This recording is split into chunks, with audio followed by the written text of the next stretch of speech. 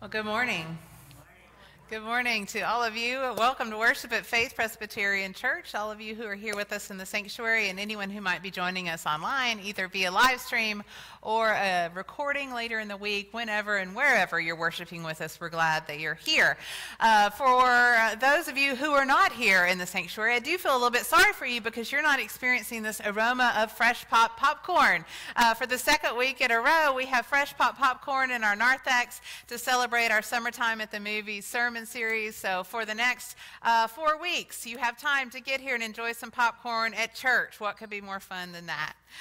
If you are visiting with us, we would love to have a record of your visit. Even if you're online, you can drop us a note in the comments section. And we would love to be a church that prays with you. If you have a prayer request or a joy or concern, you can fill out one of these prayer request cards, probably in the seat back in front of you or a row near you. If you find one of those, and let us know how we can be in prayer for you, and drop it in this basket. During our passing of the peace, we'll rise and roam around the sanctuary. You can drop it in. Those will be read during the prayers of the people, unless it's marked confidential, and then it won't be shared out loud. Let's begin our hour of worship with prayer. Join me in prayer. Creator God, this is the day that you have made. This is the day you have called holy. Sabbath day, a rest day, a time out of the world and into the presence of God, a day for rejoicing. Make us glad this morning. Remove us from our distractions, our heart worries, our to-do lists, our should-haves, and all the constant stress and strain that life brings. And in this place, O God, give us more of you. Here may our hearts be filled with peace, and our mouths be filled with laughter, and our tongues with shouts of joy. Fill us to brimming and overflowing with the joy of the Lord. Amen. And now to lead us in our call to worship is our worship leader, Laura Johnson. Good morning. Jesus offers a commandment. With incredible power of God's love for us, we must love one another. And it is in this our love for one another. Come, children of God, let us love one another. Please stand as you are able to sing our opening hymn, number 203, in the Glory to God hymnal.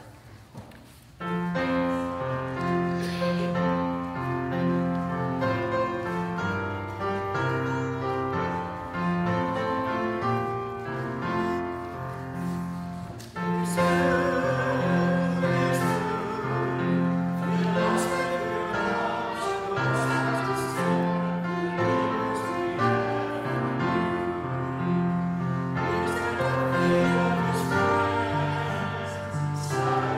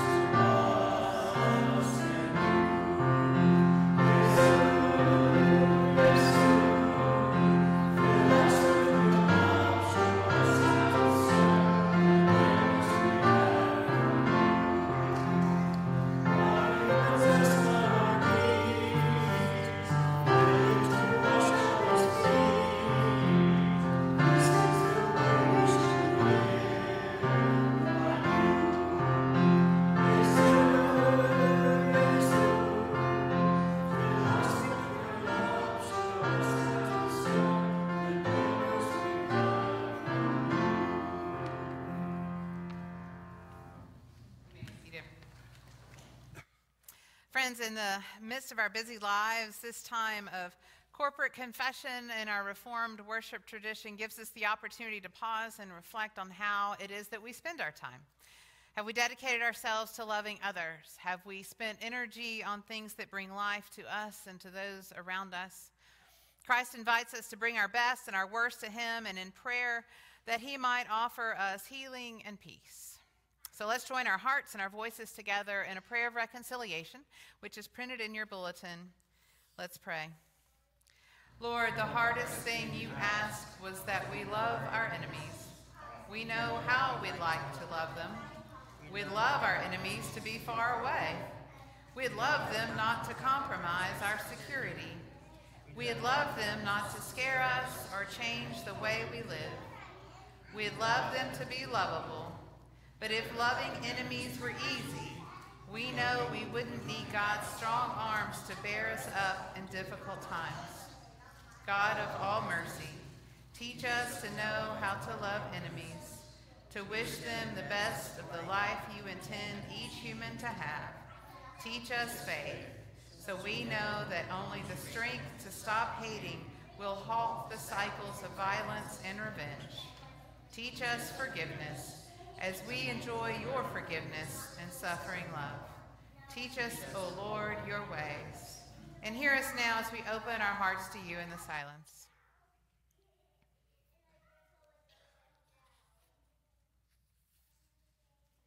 Friends, here's the good news. Jesus says, "Come to me, all who are weary and carrying heavy burdens, and I will give you rest."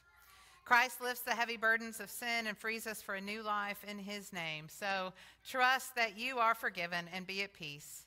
We give thanks as a renewed, forgiven people. Alleluia. Amen. And now for a time of special music, we have Julia Yoon.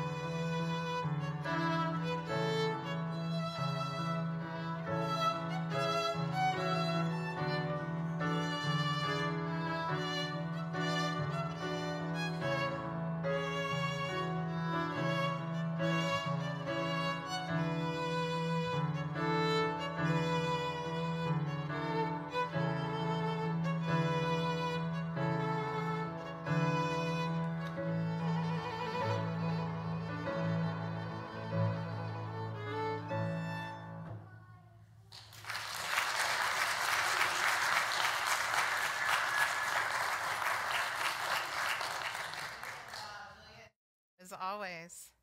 And now it's time for children's time. So come on over, ladies.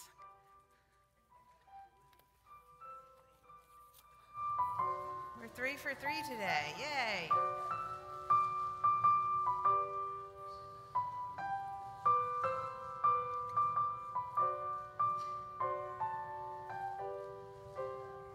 How do you like our new children's play place?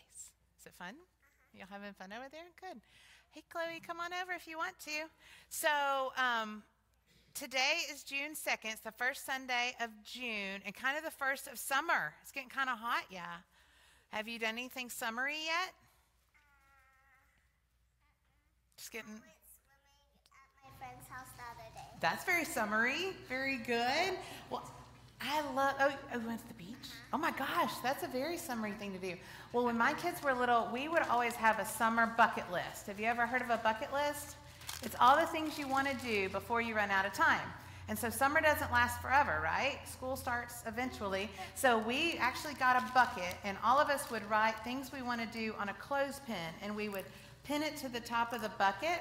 And it could be little things like eat a popsicle, or it could be big things like go on vacation. But we had a mix, and everybody got to put some clips on. And when we did that thing, we would take the clip off and throw it in the bucket. And hopefully by the end of the summer, it would be all empty. We never got to everything because we had some big ideas. But we did our very, very best. And so it was fun. And so you might want to do that with your family at home. But in case you can't, I printed out these summer bucket list coloring sheets. And so you can color all these summery things. There's flip-flops and boats and sunglasses and ice cream cones. Some of my favorite summer things. And you can make a list with your family and decide once you do something, you can check it off. So I want to give you these. And at the end of the summer, maybe bring it back and let's talk about all the fun things you did, okay? With your family. And let's remember, no matter what we do this summer, God's with us always. Whether we go to the beach or on vacation or just play in the mud puddles in our backyard, God is always with us, okay? Let's pray and thank God for that. Dear God, thank you for summer. Thank you for summer. Thank you for rest. Thank you for rest. And thank you for fun. Thank you for fun. Help keep us safe. Help keep us safe. And help us remember Help us remember you're with us always. you're with us always. We love you. We love you. Amen.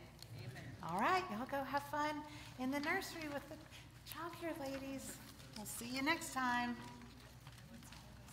Oh, let's greet the congregation. Can y'all say, grace and peace be with you? 3, 2, 1. Grace and peace be with you. Let's rise and greet each other with Christian love. And if you have a prayer request, now's the time to bring those forward to the basket.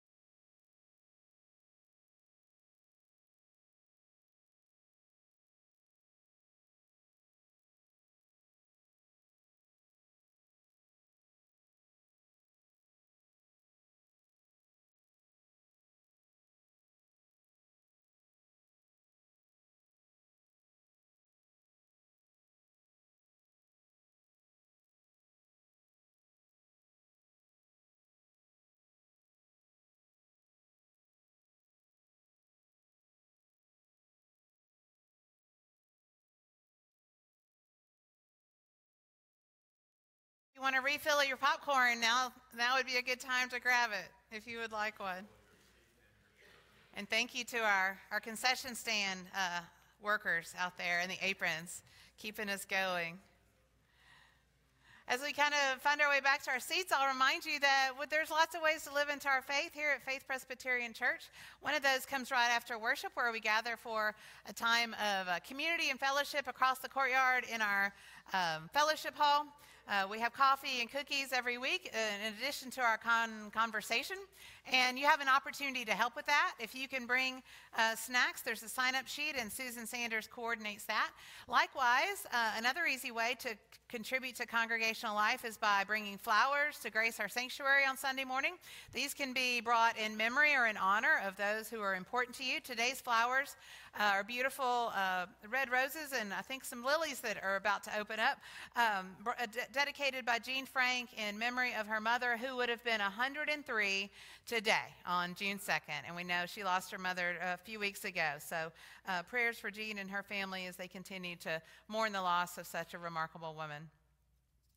You might have noticed in the e-news that we had a follow-up to our family meetings that we had in April. There's a recap in there of some of the major conversation points that we discussed in those meetings, and also some open-ended questions. So if you weren't able to participate, or if you wish you had said something you forgot to, there's some open-ended questions around these themes in a Google form. And so it's in the e-news. It'll run in there for a few more weeks, but we'd love to hear from all the members of our faith family. This is really just about how we're moving forward. It's kind of like a state of the church type of check-in. And so if you have anything to share, any great ideas, any things that you might not see us doing that we could be doing to be better loving God and loving our neighbors and reflecting God inside these walls and also to the community around us, we want to have those conversations. And so this is your opportunity. Look for this little graphic in the e-news, and there'll be a Google form to click on. It's really easy to fill out. We have an opportunity to participate in some children's ministry with a sister church, Shepherd of the Hills. Their Vacation Bible School is June 24th through 27th, and we've been invited to invite our families and also our youth and adult volunteers. So if you'd like to take part in that, it's a relatively brief commitment. It's 4 days for 3 hours a day this week in late June. So there's more details about that in the e-news as well, and also links where we can register as volunteers or participants. And if you have questions about that, see me. I'm partnering to help plan this. So. Likewise, more opportunities to get involved with our neighborhood communities. We are partnering with Travis Heights Elementary beginning in the fall. The school year will be here before we know it. Summer will go fast. But we are partnering with Kids Hope USA to put mentors from this congregation into Travis Heights Elementary, and the administration will match us with children who need a loving, caring adult presence in their life. It's only one-on-one with one child, 1 hour a week. It's our church in Travis Heights Elementary in a beautiful way to get to know our neighbors and to let families in our community know how much faith cherishes children and relationships with our neighbors. Julie Jerome is the director of this program, representing our church with the administration and with Kids Hope. And so I'm happy to say we have fulfilled our initial commitment, which was a minimum of 5 mentors. We will have 5 mentors training this summer and ready to go in the fall, but it's not too late. I get the feeling that they can use as many mentors as we can send them. So if this is something that's kind of nagging at your heart, I invite you to explore more and ask Julie some questions. And if you're just not ready to connect or to commit to the mentoring quite yet, we do need prayer partners. So there's a way for you to be prayerfully involved in a very important way as we pray for the launch of this new endeavor through our external team and our church. Okay, so, whoops, too quick. We have let me make sure I got everything. I don't think so. Hold on. Let's see. Okay, yes, we are in this Summertime at the Movies sermon series. And so I promised you each week I would preview what's coming up next. So next week we are reviewing The Princess Bride. The Princess Bride. We've had 2 fairly contemporary movies. Now we're going back to the 80s, which was the best decade for movies ever. The Princess Bride, kind of a classic romantic comedy. So if you haven't seen The Princess Bride, or if you haven't seen it in a long time, I invite you to review that this week so you'll be all ready for next week's sermon. If it's not up your alley, I promise you don't have to see these movies to appreciate the sermons. I try to be careful of that. So that's what's coming up next. Now I'm going to back up just a little bit and talk about our new corner over here. You might have noticed that we took out a pew and we have some space for kids over here in our corner, and that's a joint endeavor between the internal team and Bart. And there's really threefold reasons for this. First of all, we had a great deal of wonderful children's supplies and pieces that supplemented curriculum from years past, and they were in storage cabinets, and we needed that space for other things. And so instead of just restoring those things, we thought, why not bring them out where they can actually be used by the children that we have every week? Even if it's not in formal children's programming, they can put their hands on these things and have a good time with those before they adjourn to their nursery. And so we decided to bring all that over here to the sanctuary so it can seen and be seen. And also that creates not only a welcoming environment for the kids and families that we have, but also for kids and families that might come in the sanctuary. I want this to be a sanctuary that at first glance is ready for kids, right? We're not reactive to families who might come see us. We're ready for kids right now. And kids that walk in these doors with their families automatically know this church is for me. There's a place for me here. And thirdly, with our child care workers, they want a vacation. And so there's going to be a couple of weeks this summer where they overlap and we don't have child care to provide. And so that's going to occur the last 2 Sundays in June. And so we wanted to make church conducive for children for the entire hour. And so we're going to incorporate them into worship a little bit more. But this space is a big part of that. It's not a place where kids have to be. Hopefully it's a place where they might enjoy being, in addition to sitting with their families and all those types of things. That is a part of worship. But it is a place that we had space for, and we wanted to create a place where kids can be and be a part of worship for the whole hour. Now, along with this is kind of a joint cooperative effort with something else that Bart and the session have been working on for quite some time, which is a increased attention to our online safety and our online media policy.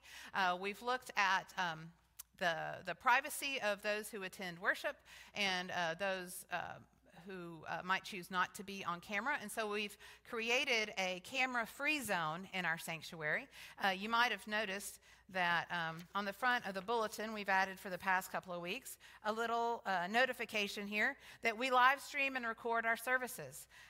And if someone prefers to remain off camera, an usher can guide them to a privacy zone. Well, that privacy zone is right over here in this same corner. Here's an image of the privacy seating map. They're posted on the doors and on the walls. The cameras can avoid basically this area. And so if there are those in our congregation or those that visit us that for whatever reason choose not to be caught on camera for the live stream or the YouTube that's archived, they can sit here with complete privacy during worship. And so we wanted to make sure that that was clear and that there's notifications of that to all those who might need to know that. And so we're being proactive in our privacy and making sure that worship is an inclusive experience for all, and we're not capturing anyone on camera who might wish to remain and worship in privacy. So if you have questions about that, you can ask any of the elders. We've had pretty exhaustive discussions around all this, as you can imagine, and of course I'm happy to speak with you about it as well. But that is what I wanted to make you aware of, that the sanctuary is changing a little bit, and I think it's all for the better. So now I will invite Laura up for the call to worship.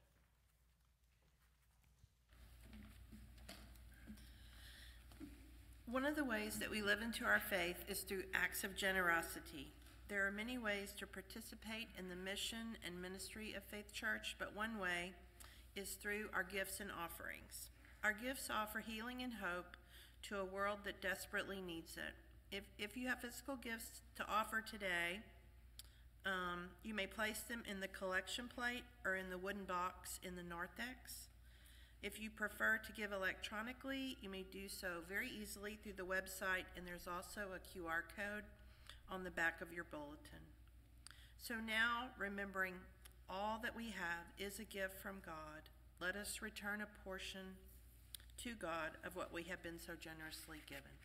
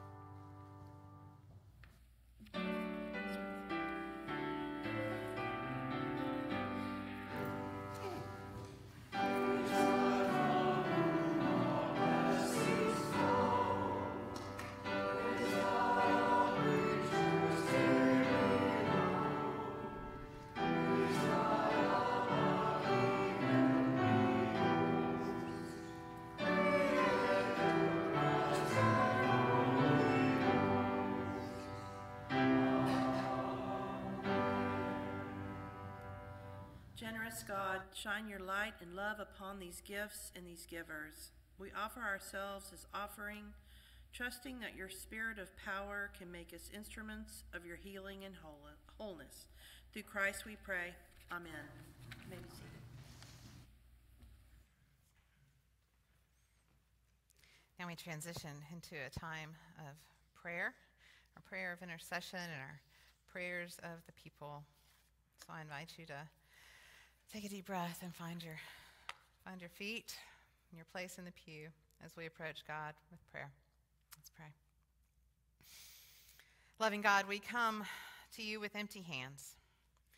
We confessed earlier we have not been able to love our enemies, and as a rule, we've never even seen them. We've avoided them. And when we saw them, we felt anger and fear and anything but love. And so we come to you not as the children of your love, but as the enemy of our enemies, beseeching you for ourselves and all the others. Bless those who curse you and do good to those who hate you. Forgive us for what we have failed to do for our enemies. You lead us out of the constriction of fear and out of our prisons of hate and into the wide space of freedom. God, we pray, let us see your Son, which rises upon the evil and the good, and rejoice in the warmth of that sun together with our enemies. Holy and gracious God, we give you thanks for the gift of life and for the gift of your Son and for the gift of the Holy Spirit. And we pray that you would lead us through the trials and the suffering and the sorrow and the challenges and the struggles and all the tired times and all the dark places that we experience in this life. We ask that you be with those who weep or cannot sleep or have no peace or who seek release. And lead us with the grace and the love and the peace of your Spirit that fills us with hope and patience and stamina. We pray that you would transform us in your image, in your Son, and in your name. Transform us to grow and to understand and to see. Transform us that we can be made whole. And in wholeness, we may be the hands and heart of Christ. And Lord, we pray now also for you to come near to those in our community, those on our prayer list, those whom we name before you now. In your mercy, beloved God, hear these prayers of your people. We pray prayers of thanks for the wonderful time that Sam and Cindy had during her granddaughter's visit. We also continue to pray prayers for Sam's healing as he is hospitalized and anticipating a release tomorrow. Cure his body of this fluid retention and complication from a recent heart procedure so that he may rest at home peacefully and heal. We pray for friends of Gina and Kevin Lungwitz, Andrea Henderson, who is hospitalized for a stroke. Alongside these prayers are prayers of joy for her son Andrew, who graduated from high school this week. We pray for their healing and wholeness.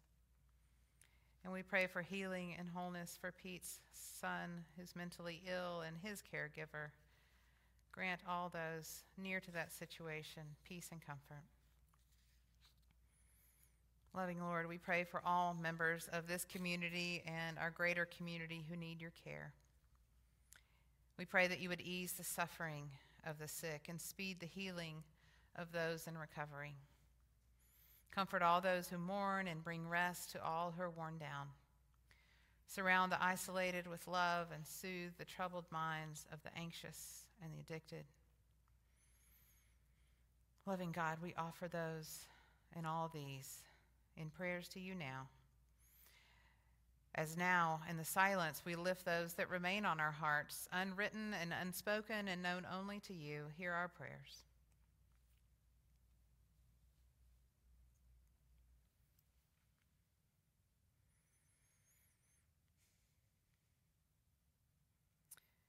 We lift these prayers to you, gracious God, confident that you hear us and know our hearts. And with hope, we join our voices and the voices of countless generations, languages, and communities as we pray the words that Jesus taught us, saying, Our Father in heaven, hallowed be your name. Your kingdom come, your will be done, on earth as in heaven. Give us today our daily bread. Forgive us our sins as we forgive those who sin against us. Save us from the time of trial and deliver us from evil. For the kingdom, the power, and the glory are yours, now and forevermore. Amen. Amen. We are continuing on with our Summertime at the Movies. This is week 2. If you missed last week, we started with probably my least favorite genre of movies, which is action-adventure superheroes with Spider-Man, a modern retelling of a Spider-Man story, and I think we did all right. My teenagers had no critique, and so that's a miracle. So this week, though, we're kind of moving into my favorite genre of movies, which is a dramatic comedy, which may seem a little counterintuitive, but well, let me get to the right screen. There we go. Today we're talking about this movie with my favorite actor, Tom Hanks, A Man Called Otto. And it is kind of a dramedy, kind of a dramatic comedy, meaning that it does have light and fun parts, and you will laugh out loud at parts. Hopefully some of the clips I've chosen will give you a little bit of a chuckle this morning. But it's also poignant, and it's also heartfelt, and you leave this story a little bit changed. And those are my favorite types of stories, because after all, movies are really just good stories, right? And stories are how we relate. That's why Jesus told so many of them. So I think it makes for a great summertime sermon series. And even if you're not liking this, even if you're not digging these movie sermons, we have popcorn. So hopefully there's something for everybody, and I'm winning. I'm winning your hearts and your tummies this June. But A Man Called Otto. A Man Called Otto it was released in 2022, kind of right as everybody was heading back into the theaters, but I know it's been on a lot of streaming platforms, so you could have seen it from the comfort of your own home. It is this American comedy drama. It's based on a book that's written by a Swedish author, and there was a previous rendition of this movie with a different title, A Man Called Ove. I've never seen that movie. I'm based strictly, I'm pure Hanks here. But if you love this story, you might want to check out that book or the previous movie. But it's this film about a grumpy widower named Otto Anderson, which is portrayed by Tom Hanks. He's depressed, and he's lost his sense of purpose after his wife's death. He's kind of been forced into retirement, and he's just kind of having a crisis. Otto harbors a lot of resentment and anger, as you'll see in some of our clips, but the movie depicts how his life begins to change when he encounters some new neighbors who, despite his grumpiness and despite his resistance and hostility, they show him kindness and they show him patience and they have unconditional love. And the persistence of that love gradually softens his heart. And it illustrates this transformative power of loving beyond measure.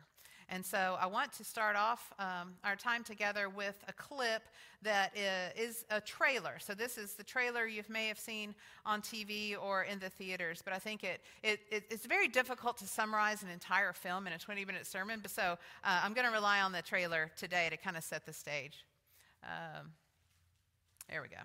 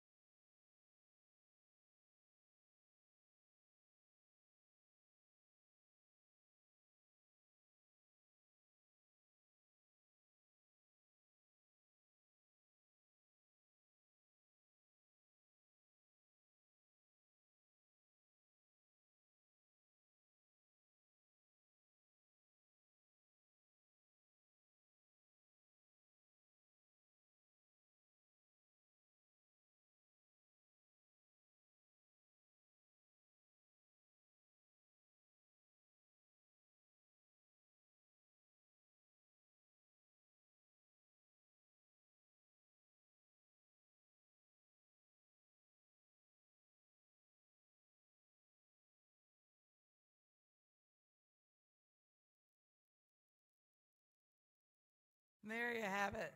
A man called Otto. So you may have seen in there this phrase, he doesn't hate the world, he's just the people ruining it.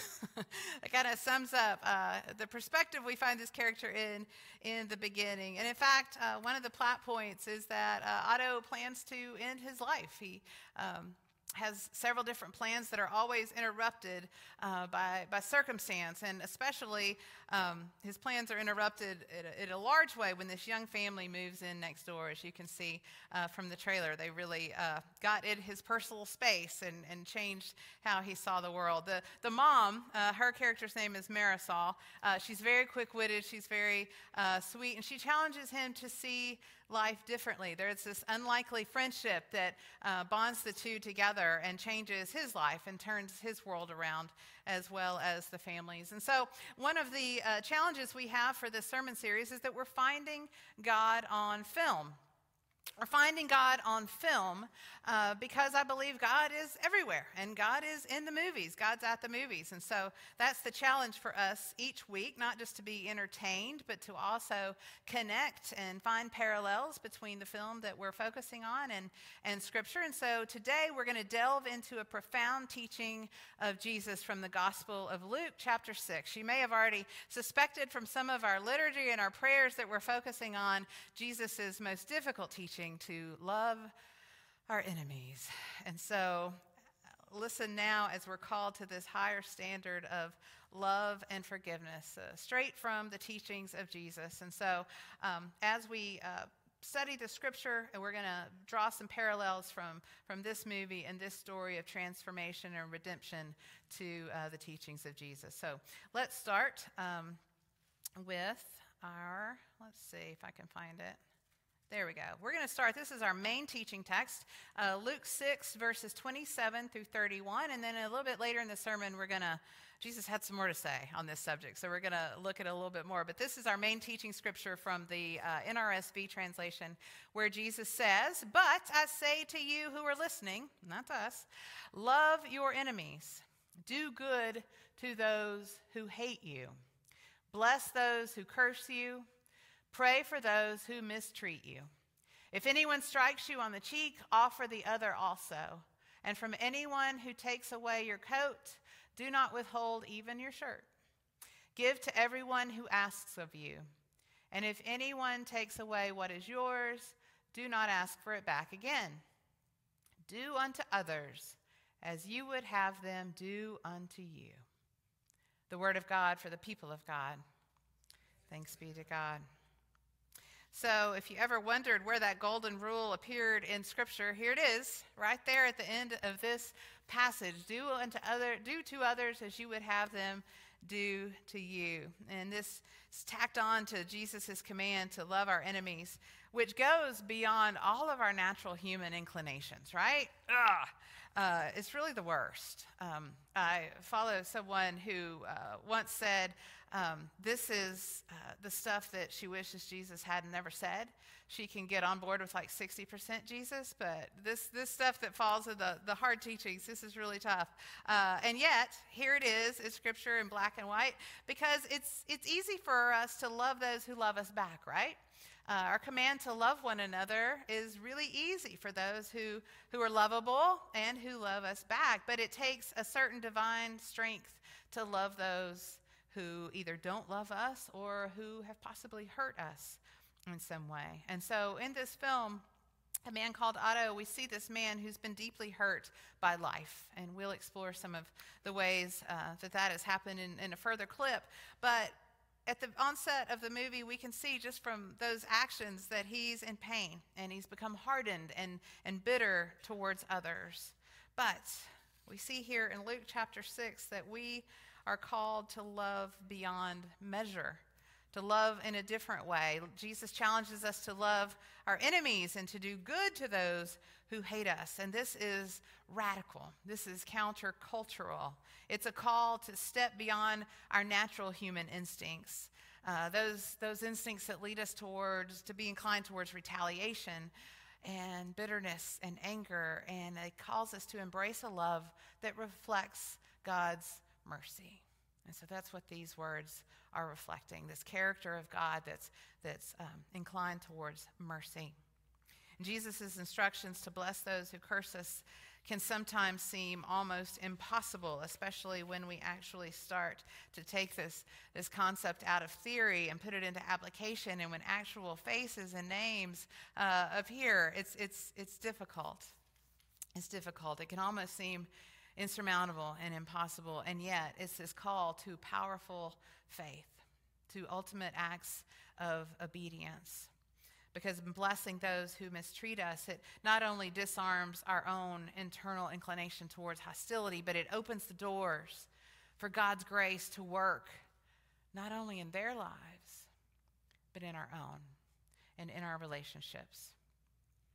And so we see in this movie that the neighbors, almost unilateral, have this refusal to respond to Otto's bitterness with anger. And it becomes this living testimony of Jesus' teaching in their response to him. They choose, many of them, they choose to see past this gruff exterior, and they offer blessings through acts of kindness, through waves and friendly greetings and food and all sorts of acts of kindness. And eventually,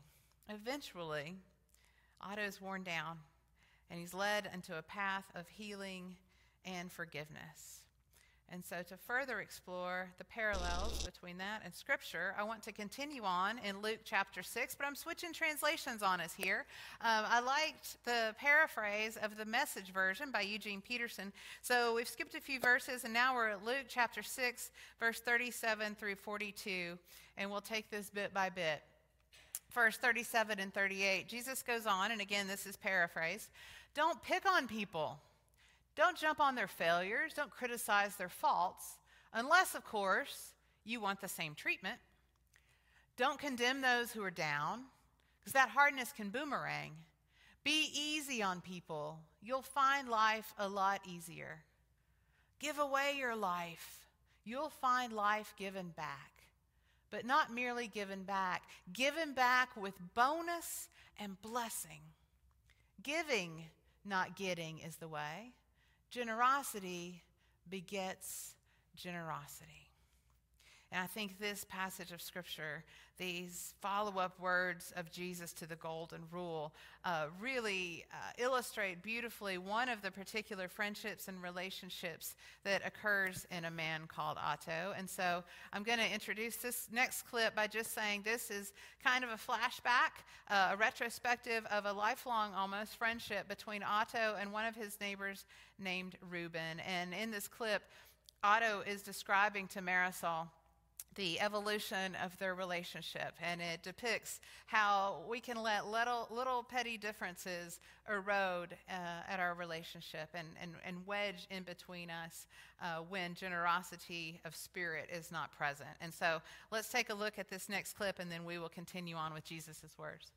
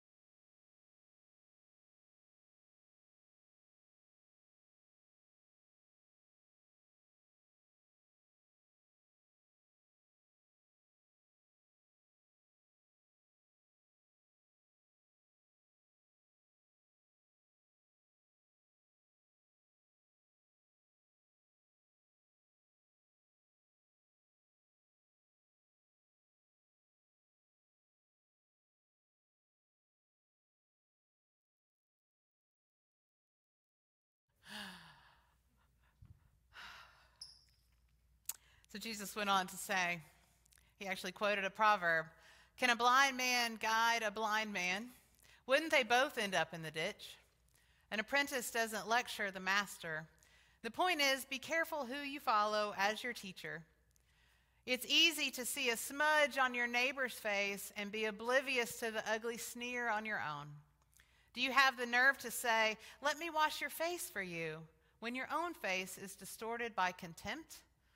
It's this "I know better than you" mentality again, playing a holier than thou part instead of just living your own part. Wipe that ugly sneer off your own face, and you might be fit to offer a washcloth to your neighbor. To your neighbor. Whoops, sorry. So it's hard to summarize everything. I hope you had a chance to see this. If not, I hope you're inspired to go and watch it, because one of the later plot lines towards the end of the film involves Reuben and his wife Anita as they're aging.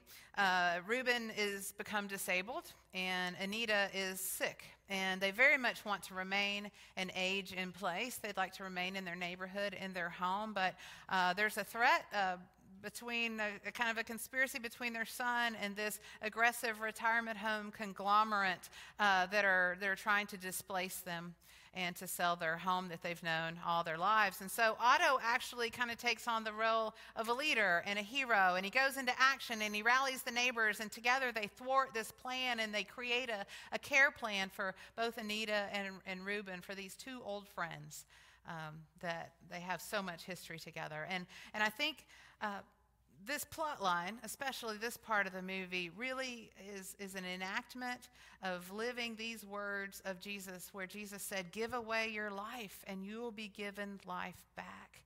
Not merely given back, but giving back with bonus and blessing. Giving, not getting, is the way.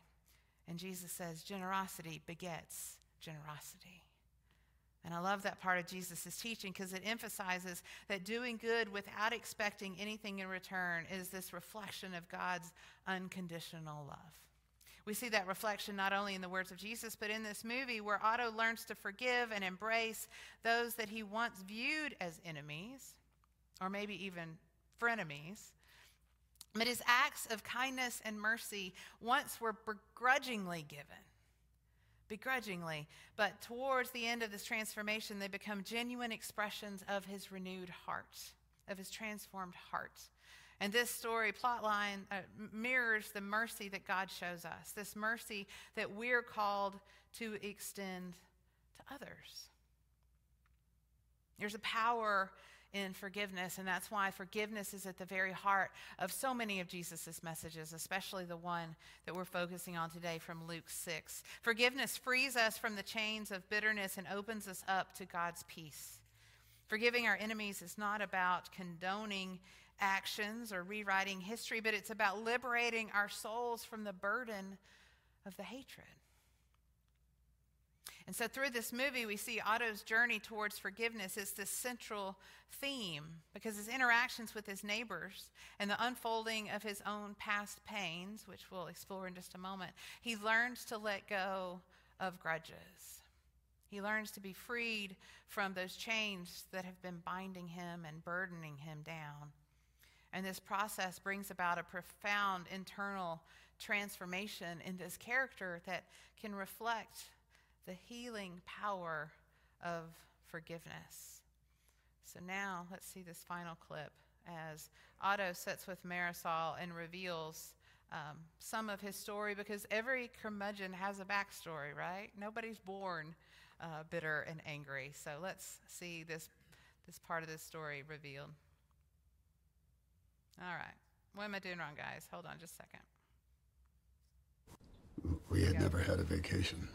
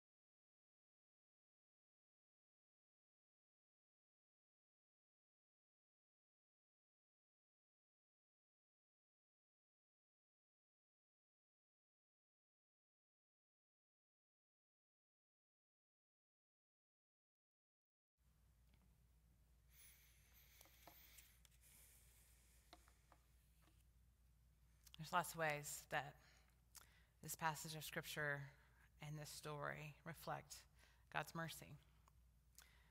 Jesus concludes this passage by calling us to be merciful just as our Father is merciful.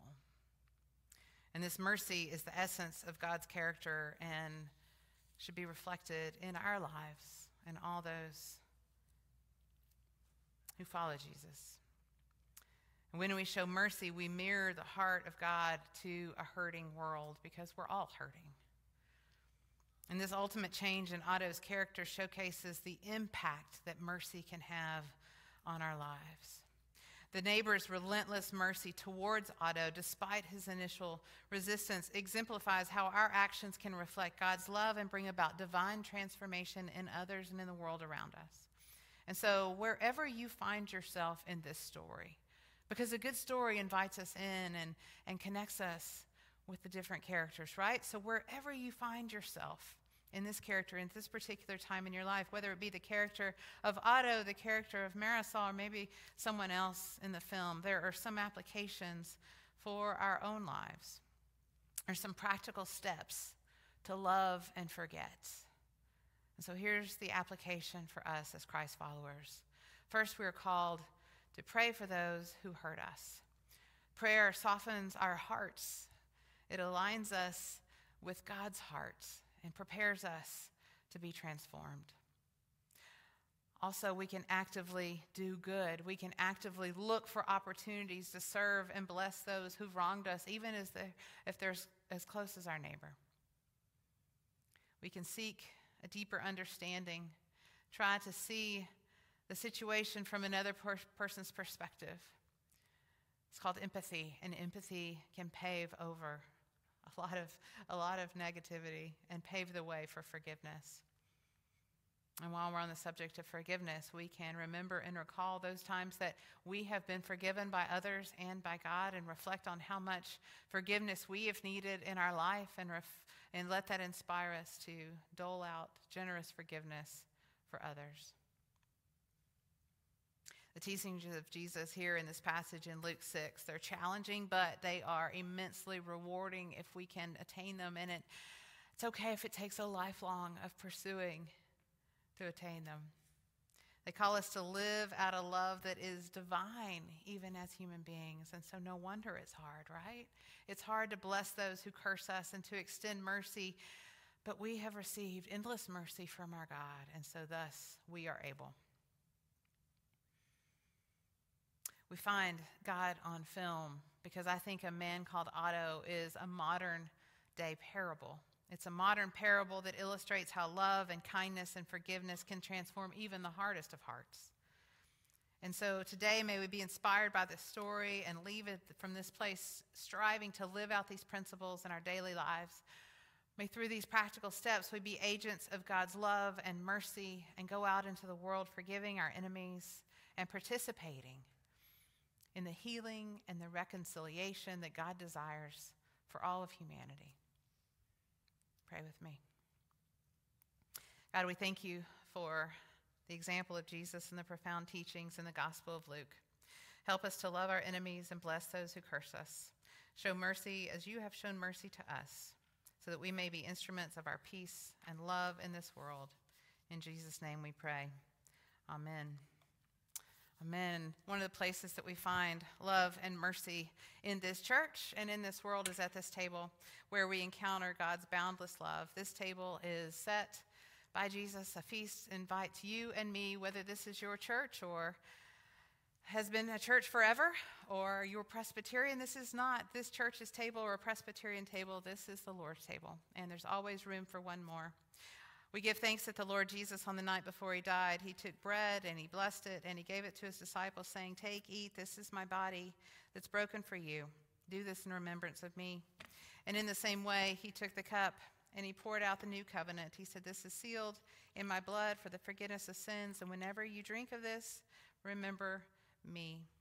And so in remembrance of these mighty acts, every time we eat this bread and drink this cup, we proclaim the saving grace of the risen Lord, because great is the mystery of our faith. And so I invite you, those in person and those online, to participate in this sacrament, and let me be the one to say that we remember God's boundless love revealed in Jesus Christ when we take this bread and share this cup. These are the gifts of God for God's children, you and me. Come and see and taste how good our God is. If my servers would come and join me, we'll make 2 lines, and we have gluten-free options available as well.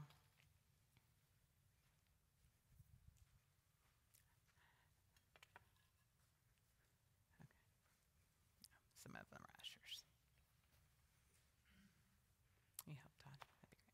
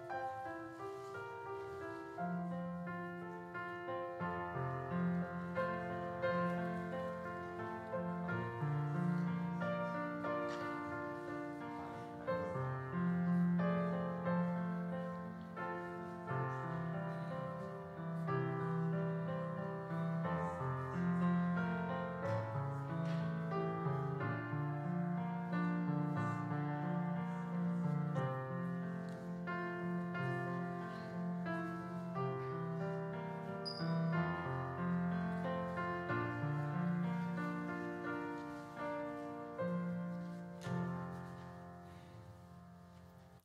And we are going to end our worship there on those beautiful notes by Sue, because I noticed in the clock I have run way over, so forgive me, but let's pray. Gracious God, may we who have received the sacrament live in the unity of your Holy Spirit, that we may show forth your gifts to all the world. We ask this in the name of Jesus Christ.